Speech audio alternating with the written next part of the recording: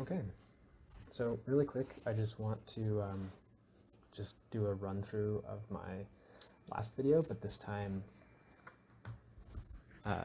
in Gorilla. So in the last one, I was showing you how the tags are all linked together. So here I have Gorilla open. I'm going to go find the rocket launcher, which is under Objects, Weapons, Support High, Rocket Launcher, and you can see what I mean about this folder file system.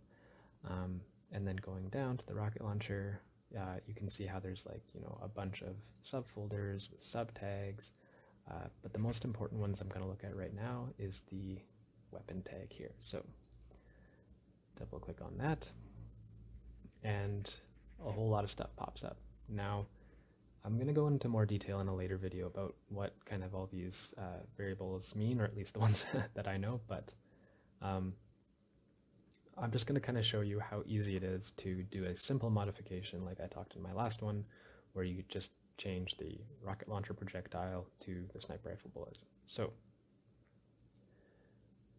just going to scroll down all the way to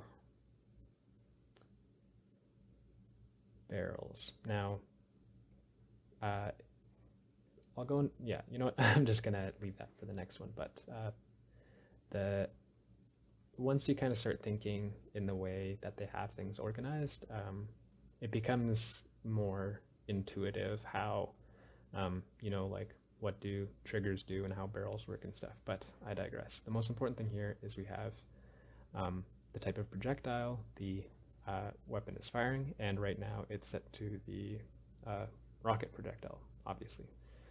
To change that, what you would do is hit these three dots, and you can't see this next part because Xbox Game Bar doesn't capture my file explorer, but when you click on those three dots, it's going to open the location of that file. So in File Explorer, and I'll take a screenshot, you're going to go to Objects, Weapons, Rifle, Sniper Rifle, Projectiles, and then you're going to find your sniper bolt projectile, and there we go.